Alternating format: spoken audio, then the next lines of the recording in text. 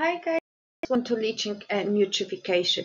So in our previous videos we were covering the nutrient cycle and the uses of the fertilizer.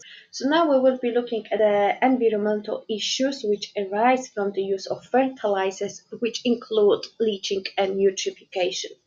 So to summarize, the issues are concerned around leaching of nutrients. So for example, the rain could wash the water-soluble compounds out of the soil into waterways. So for example, rivers.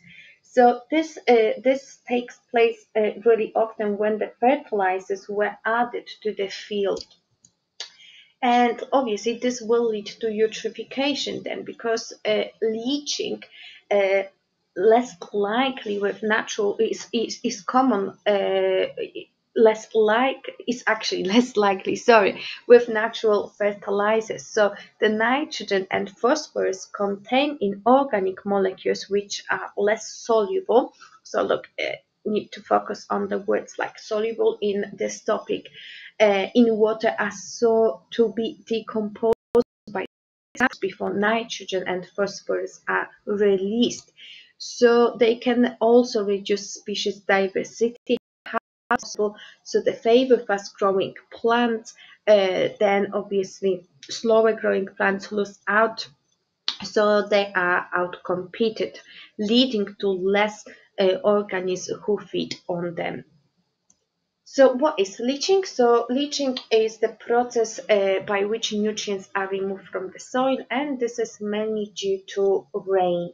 Okay, so the rainwater dissolves any soluble nutrients like nitrate ions and carry them deep into the soil, so beyond the reach of the plant roots. So they might enter watercourses, also drain into fresh water, and that will lead to pollution of watercourses. So the high concentration of nitrate ions in drinking water, for example, will prevent efficient oxygen transport in babies, will lead to stomach cancer in humans, and it's harmful to the environment because it's causing eutrophication. So in terms of the leaching, the main questions asking you here to describe how the nitrogen-containing substances will get into lake. So they will dissolve, so what we were talking about, soluble, not soluble, so they will dissolve in soil water runoff and cause leaching.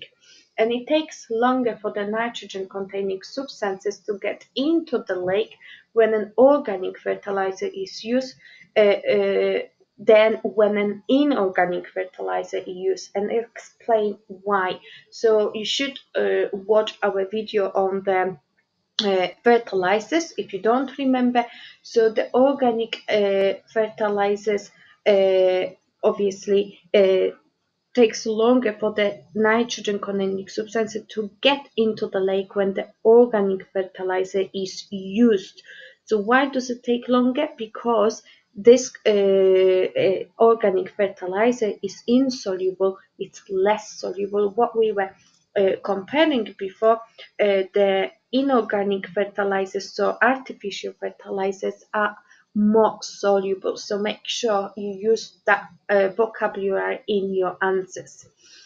So nitrogen compounds in the plants are made available for the main crop after plugging. Okay, and plugging is the process when you deliver more oxygen to the soil, and describe the role of the microorganisms in this process.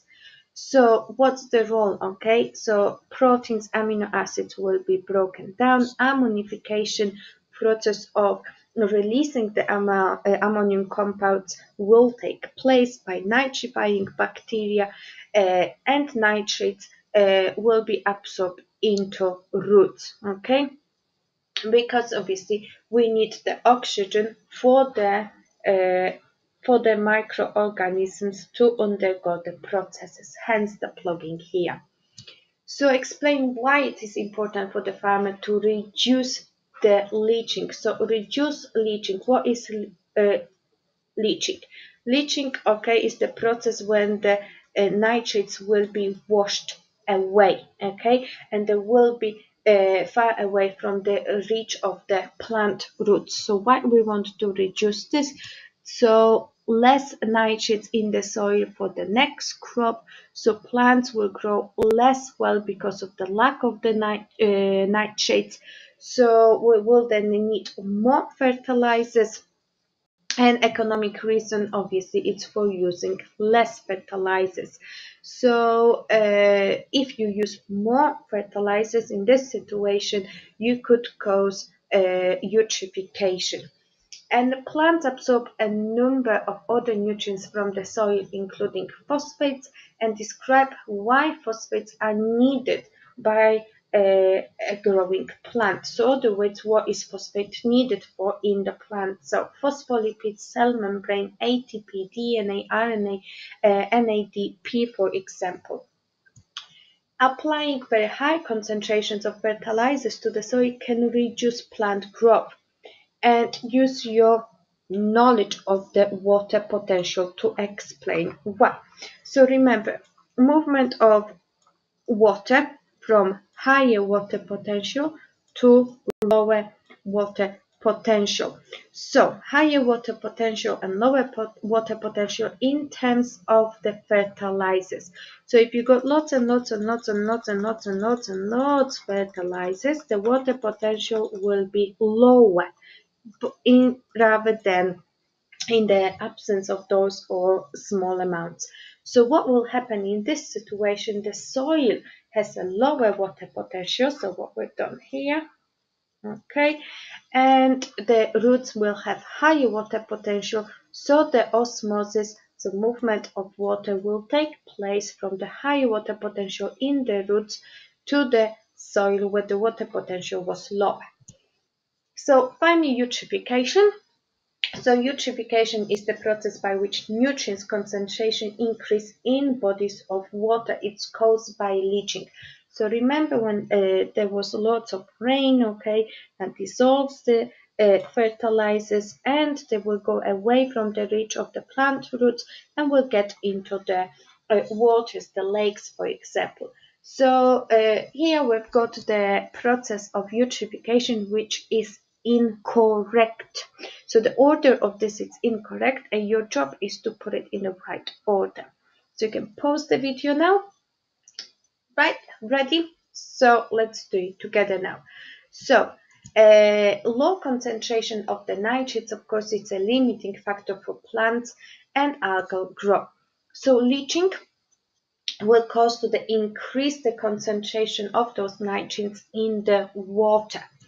So algal bloom will take place because the upper layers of the water will become populated. So light and light absorption, okay, will be prevented to take place at the lower depths of the, for example, lake. So light is now a limiting factor, so the plants below will die.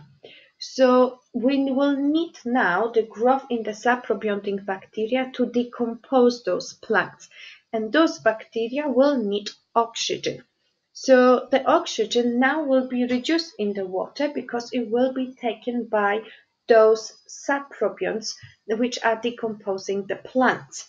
So oxygen is a limiting factor, so the organisms like fish, for example, will die because they have no oxygen for the aerobic respiration.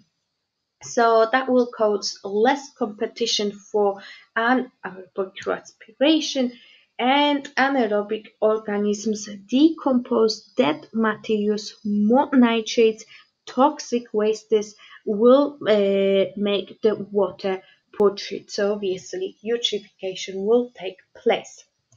So here we've got the question on eutrophication. So describe how the presence of nitrates in a lake might lead to death of fish. And those are the key words that you need to now take from our sorting activity. So increase in algal bloom, which we've seen. Light is a limiting factor, so less photosynthesis, hence plants are going to die. If they die, we need more decomposers now to deal with those which will need obviously oxygen. So if you got increase in the bacteria which